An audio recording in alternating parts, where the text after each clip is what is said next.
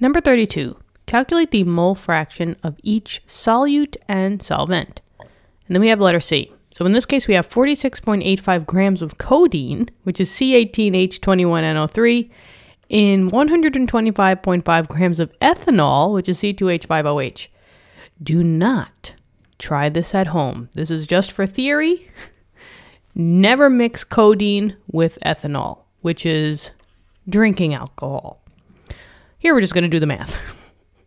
So do not try this at home. But anyway, we have to find the mole fraction, right, of both the solute and the solvent. And just keep in mind that the solute is always the smaller amount, generally it's a solid, that is being dunked into a solvent, the liquid component. And together, the solute and the solvent make up one happy solution. Now in this case, we have our codeine, 46.85 grams of the codeine, being dunked in ethanol, which is a liquid medium, right? Drinking alcohol, it's a liquid. So the codeine is going to be our solute, and the ethanol is going to be our solvent. Now, what is a mole fraction? The mole fraction formula is this. Maybe I could just make it a little bit smaller and maybe put it up here. Now, a fraction is always represented as a part divided by a whole. This x value is the universal variable for a mole fraction. And if you want to find out a mole fraction, you could only take from one specific compound, whether we're talking about the codeine or the ethanol. If we wanted to find out the mole fraction of the codeine, it would be the moles of that compound divided by the total moles. But moles, moles, moles. Grams, grams. In order to answer this problem, the first thing we have to do is we have to convert these grams into moles. So we're going to take the 46.85 and maybe I'll do grams of the codeine, which is C18H21NO3. And we're going to convert that into the moles of the codeine. So moles of C18H21NO3, and I'll move this a little bit over. Then the same thing with the ethanol. We're going to take the 125.5 grams of the C2H5OH, and we're going to convert that into the moles of the C2H5OH.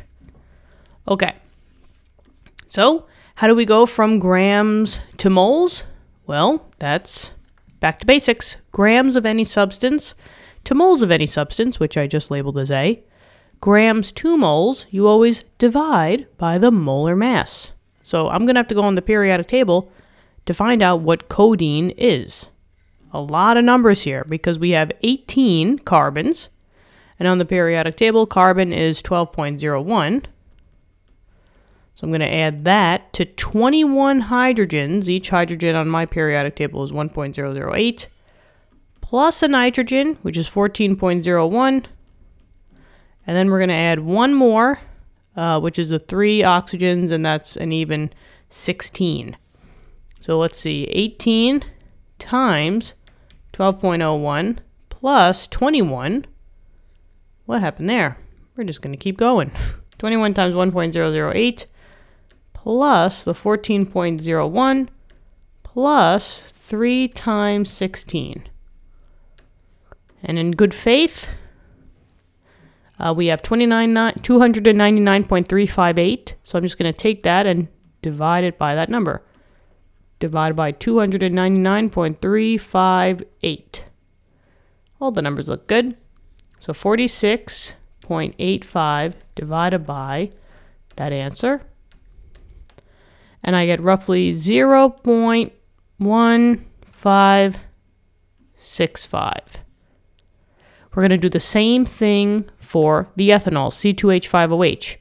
I have 2 carbons, so 2 times 12.01 plus, I could combine the 5 hydrogens and the 1 hydrogen. That's a total of 6. So 6 times 1.008.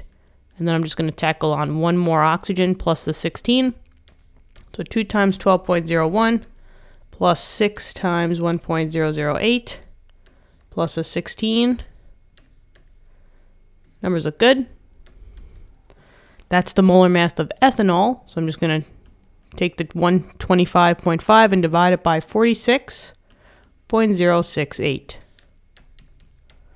125.5 divided by that number. Everything looks good to me. All right, we're on track. 2.724. That's good enough.